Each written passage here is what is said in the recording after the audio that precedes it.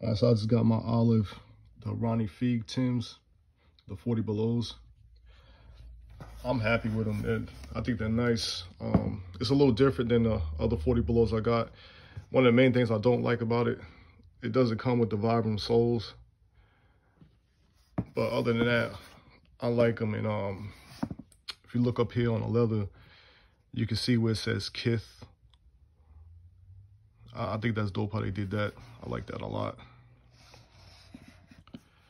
And you got all of these tags. I'm not gonna wear these tags on here when I rock these. I'm gonna take it off, but you got a Kith tag right there.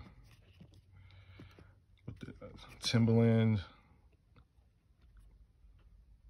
I'm gonna take these laces off. I'm not gonna wear it with these laces.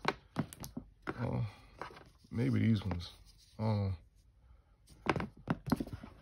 Oh yeah, it's got shearling on the inside. Hopefully that doesn't mess with the fit of the boot. I doubt it.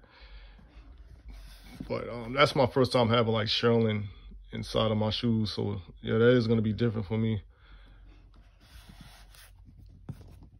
Like I said, it's got this like rough, rugged look to it. Kind of like the Ronnie Fieg had these shearling rust. So yeah, I like these boots a lot.